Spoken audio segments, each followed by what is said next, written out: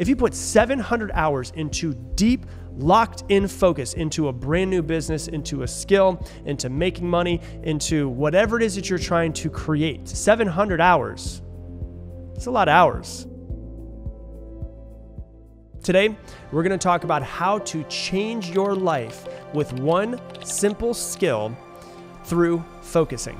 So I'm going to give you a 5-step process to making sure that you're better at focusing to get stuff done every single day. And if you can take this one daily habit and put it into every single day, I promise you this, it will change your life. Slow and steady wins the race. I promise you it'll help you. If you follow this to a T, you'll get more shit done than you ever have in your entire life. And the reason why I say this is because most people work, quote unquote, work 8 hours a day.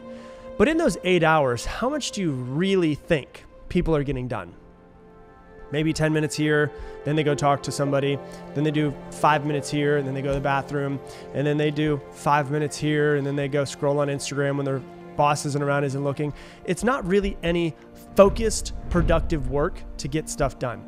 And I'm not the most talented, I'm not the most skilled, I'm not the smartest person in the room. But one thing that I think I've been able to figure out with my own brain through learning about neurobiology and learning about human interaction, how humans work, is I feel like I've been able to get really good at mastering the skill of focus. And I call it a skill and not a talent because I think that anybody can learn to focus when you can learn how your brain starts to shift and starts to move and what chemicals are going through your brain at this time. And it's the ability to literally sit and lock in and focus. And the number one thing that I want to tell you is every single day, your goal is not to work for 8 hours. Every single day, your goal is to be completely locked in for just 2 hours a day. That's it. Full, locked in, 2 hours a day. Now, everybody has different times that is easier for them to lock in. You know, some people are morning people. They've got a ton of energy. They've got a ton of focus in the morning. Some people are, afternoon. Some people are noon. I'm usually, my best time to lock in is about 11 o'clock to 2 o'clock. Somewhere in that area, my brain seems to be like, it's just easier for me to lock in. So you have to figure out what works best for you. And it's just 2 hours.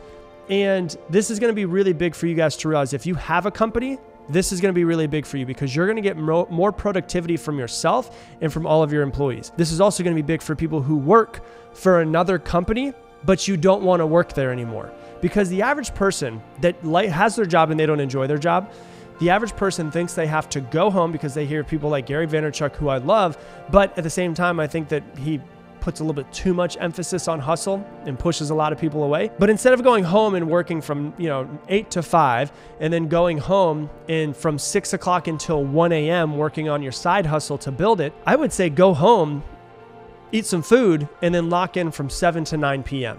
or from 8 to 10 p.m., go to bed, get some good rest. Fully locked in for 2 hours a day at the end of the year is over 700 hours of being locked in. If you put 700 hours into deep, locked in focus into a brand new business, into a skill, into making money, into whatever it is that you're trying to create, 700 hours, it's a lot of hours. Over 700 hours is what you get if you're just doing 2 hours a day every single day. 730 hours, I think, is the number, right? That's a lot of hours. It's beautiful because if you are trying to create a business, if you have a business, or if you're trying to leave the place that you are currently at. So I'm gonna give you the 5 steps to hardcore focus. This is just something that I've learned after talking with Dr. Andrew Huberman and learning about focus through him and also reading some of the stuff that he's put out.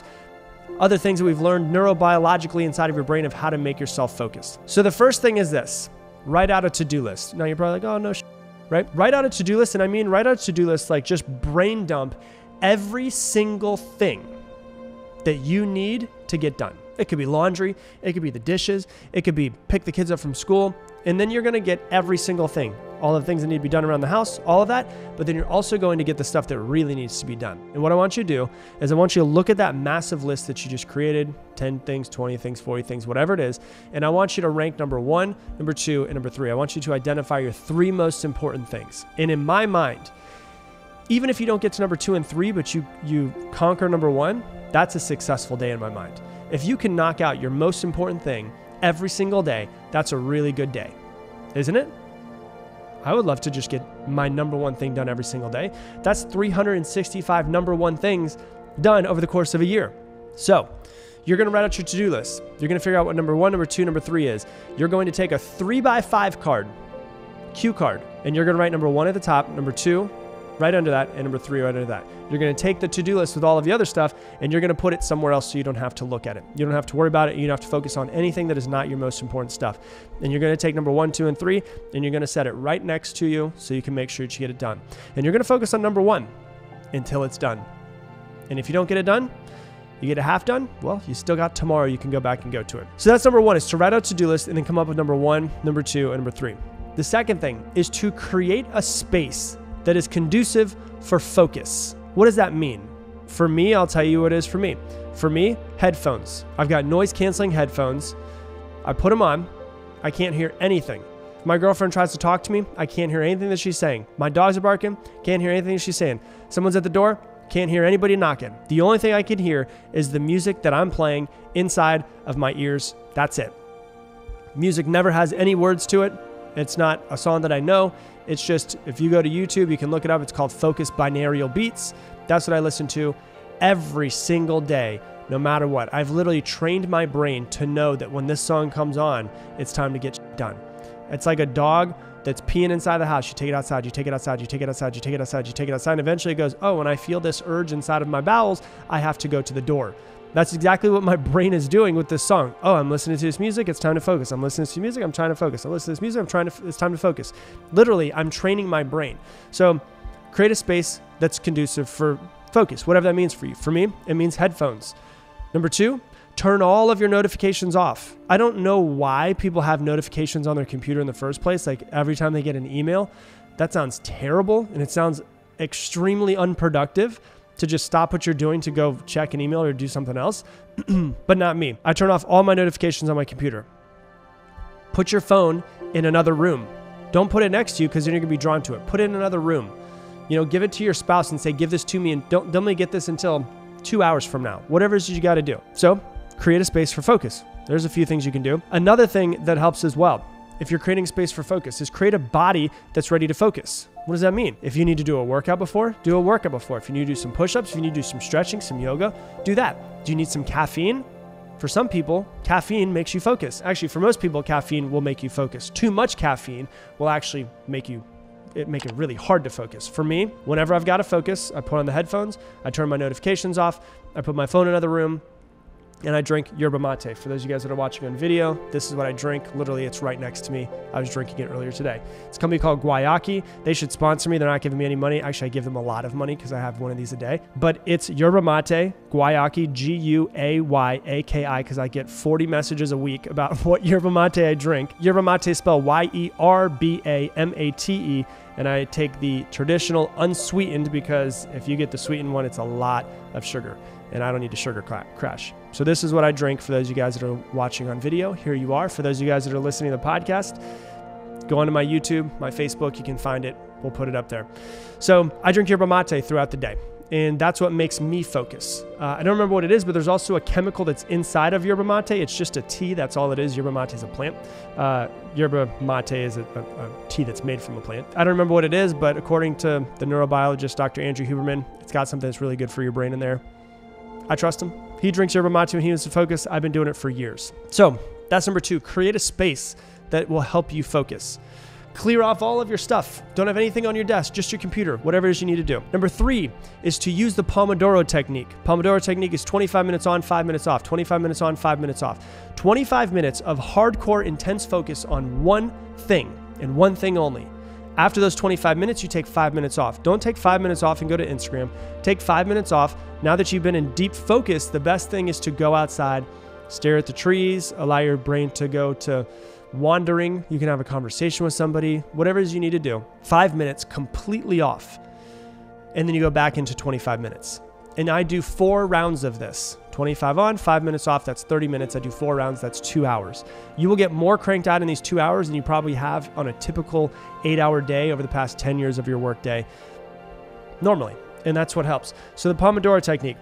Also, you might say, well, how do I know when the time is up? How do you know when the time is up? Literally go old school kitchen timer and put it next to you. If you're, needing to see the time, you can get a clock right next to you, have an alarm clock, and have that alarm clock literally go off at 25 minutes. And you don't do anything except for one thing in those whole 25 minutes. And it's intense focus. Cool?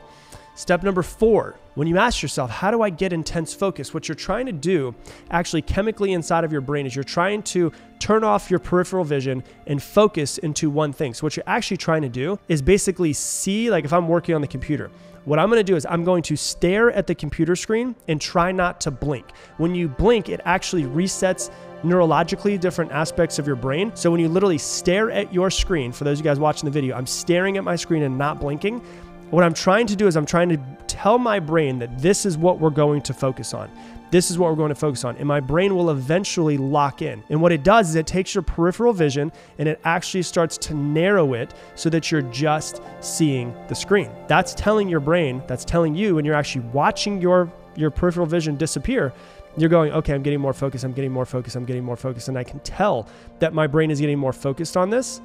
Now I know it's time to lock in. So then most people go, okay, let's say that you're a writer, for instance, and you're like, but I get writer's block. Well, that's what's going to go into number 5. Number 5 is to just start whatever task it is or acting like whatever task it is. And let me explain this, it's going to make more sense. Number 5 is just start. Most people think if they're a writer that they have writer's block. And they think writer's block is a creativity block. Writer's block in most cases is not a creativity block. It's actually a mind and body resistance to a new task. And so what you do is you've got to kind of warm up your mind and body to this new task. And you can use this for however you want to use it. If you're a painter, you can use this, but I'm going to use this as an example for someone who is a writer who has writer's block. I'm going to stare at the screen, which was number 4, and number 5 was just start. I'm going to stare at the screen and I'm going to say, today is Thursday. I am wearing a blue shirt. It is sunny outside. It has been raining for the past 6 days. I live in Austin, Texas. I'm recording an episode of the Mindset Mentor podcast, and I'm just going to type a bunch of bullshit. Doesn't matter what I type, I'm going to delete all of it. What I'm trying to do is I'm trying to get my brain and body past the resistance point, which is usually about 3 to 5 minutes in. And then your brain goes, oh, this is what we're doing now. It's the same reason why we have so much resistance to actually going and working out, is because it's just a new thing that brain and body always resist doing something new, a new task switching. We're inherently lazy. It's just the way that humans are built, right? So that's why if you go into the gym, it's hard to get yourself to go into the gym, but once you're there, it's easy once your body starts moving. I'm going to start the task that I want to, and it's not creativity block, it's just resistance towards the new task. So if you know that you need to write a talk, or let's say you need to do a PowerPoint for a talk, you got to create this PowerPoint. You're like, dude, I just hate creating PowerPoints. I'm going to stare at the screen as long as I possibly can without blinking and basically narrow my focus and tell my brain this is what we're going to do. And then what I'm going to do after I can start to feel myself focus a little bit more is I'm going to start typing out this PowerPoint, and it could just be random stuff. I could put colors down. I could put, whatever it is. This is the talk I'm about to create. And I'm literally starting my brain and my body into the task to focus on whatever it is. After a few minutes, you're going to start to notice that you're getting a little bit more into the flow. Now we get stuff done. Now we start to go through it. Now we have about 22 to 20 minutes left of hardcore intense focus before we have 5 minutes off. That's tip number 5. Step number 5 is to just start. You lock in for 25 minutes. Then what you do is you take 5 minutes off, do whatever you need to do, go to the bathroom, stare at the trees, whatever it is you want to do. And then come back. You'll notice that when you come back, you'll already be a little bit more focused than you were before. And your focus starts to get better and better and better. And the reason why the Pomodoro technique works so well, there were studies that were done on human focus. And what they noticed is that about 10 minutes in, human focus spikes at its highest, and then it just slowly dips off. So if I were to just work for 2 hours straight, it would spike one time at 10 minutes, and then it would slowly drop and drop and drop and drop for the next hour and 45 minutes, hour and 50 minutes. If I go and I do the Pomodoro technique, I get one large spike at its highest at 10 minutes, and then it'll slowly drop, and then I'm done at 25 minutes. Take 5 minutes off, and then I get another spike at 10 minutes on the next one. And then I get another spike at the 10 minutes on the next one. I get another spike. So instead of having one big spike where I'm at my highest productivity and then it drops for the rest of the 2 hours, I'm getting 4 of those spikes of high productivity. And I'm using my brain and my body, knowing how it works, knowing my space, knowing my brain, knowing my body, knowing neurobiologically how all this works. I'm using this to my advantage to focus. And I'm telling myself, Rob, all you got to do is 2 hours. Crank out 2 hours of hardcore work. And then whatever it is you got to get done outside of that, get it done. But as long as I get those 2 hours of hardcore focus done, I get more done in those 2 hours than I do for the rest of 6 hours, 7 hours, 8 hours of the day that I'm getting stuff done as well. You have to lock in for 2 hours. That's all you've got to do. Hey, thanks so much for watching this video. If you want to learn even more about mastering your mind, click right here and watch this video as well. It was on like Donkey Kong, comes out of the womb and they're like, oh, I get stuff done. Being this badass productivity machine. If you don't feel like you're disciplined right now, you're not starting behind the 8 ball.